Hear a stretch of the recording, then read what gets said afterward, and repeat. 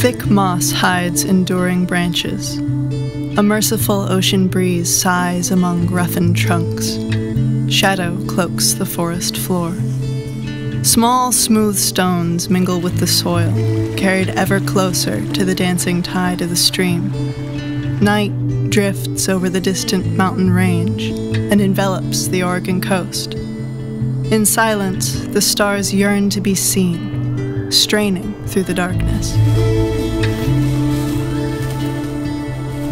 In the breathless hours before dawn, determined researchers traverse the forest floor. With careful steps, they weave between languid ferns, over rocks and logs. They crane their necks to look at the canopy, searching for the darting shadows that could be their birds. They know the Murrelet silhouette, the wings' chaotic exclamations escaping from streamlined bodies. They are but momentary flecks of night against the cornflower dusk. The sky continues to welcome the sun, its tentative light twinkling in the whites of their upturned eyes. Nothing but a low murmur escapes, along with their muffled, crunching footsteps.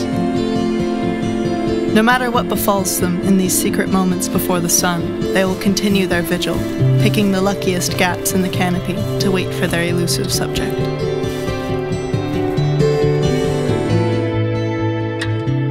A bird waits, woven into the fabric of the forest. She bobs her head as if listening to a forgotten tune, black eyes lapping up twilight. She shifts her weight and wings.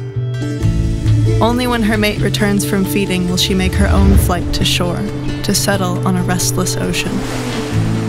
Once in the water, she is at home. The waves, the clouds, both are her domain.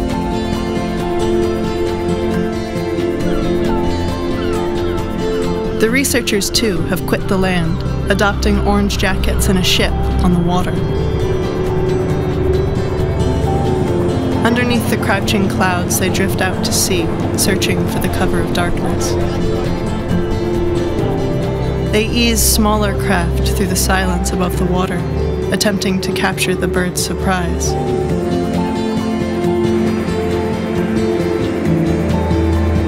Back at the ship, coated sentinels loom over a toweled countertop. Two hands hold something plump, feathered, docile. With calipers, another set of hands measure the graying rosebud feet.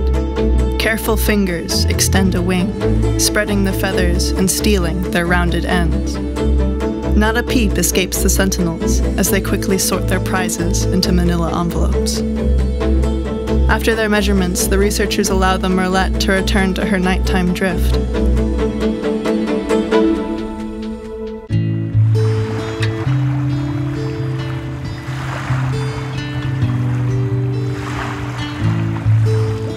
As the night sky slowly creeps toward dawn, a bird's intuition wakes. She has had a full day of foraging, flying. It is time to return to her nest. Her mate is due a day of freedom. The next dawn will bring her back. This is as certain as the stars, as the tides that wave goodbye. She will be back.